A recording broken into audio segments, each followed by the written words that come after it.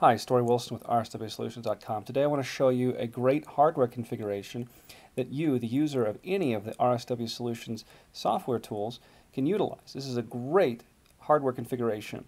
What we can do is we can purchase a very inexpensive Windows tablet. And here you see an example of what I'll be using today.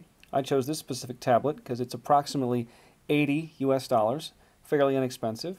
It runs Windows 8, and it's made by a reputable manufacturer that I can trust. It's not going to break on me.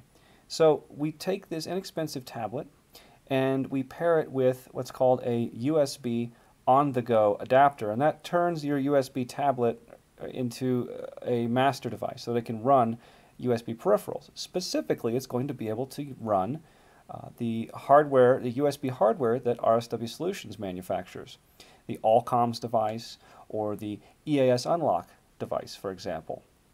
And this is a great solution. You can see here all three paired together, very easy. This is a very portable, very quick solution. You can store this in your vehicle. You can store this in your glove box. This is a great solution to make the RSW Solutions software and hardware tools portable. They can go with you anywhere. So let's go ahead and see what that looks like. Let's actually run the application. So using this small Windows tablet, we can actually treat this software just like if it was on a full-size desktop. So this allows us to keep this tablet in our glove box in our vehicle very easily at any time. And you can use these Windows tablets to run any of the RSW Solutions software tools. The 4D CAN software, the All-Comms software, and the EAS Unlock software. So let's just give an example with the EAS Unlock software. Let's go ahead and run this.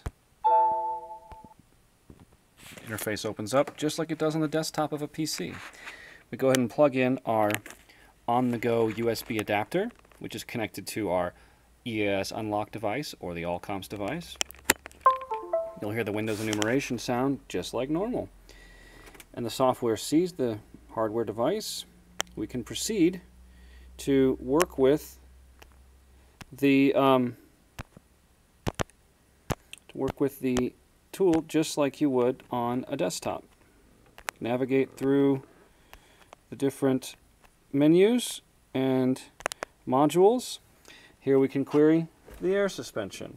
So we'll go ahead and get the vehicle going and see if we can read the faults on the air suspension computer.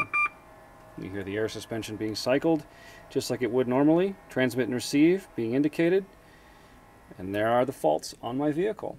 Looks like I need to have some work done on my wiring harness on my front right signal on the height sensor. So hopefully you'll see the tremendous benefit this can provide. You can have an extremely portable solution for your Land Rover vehicle that can stay in your glove box without having to carry a full laptop in your car.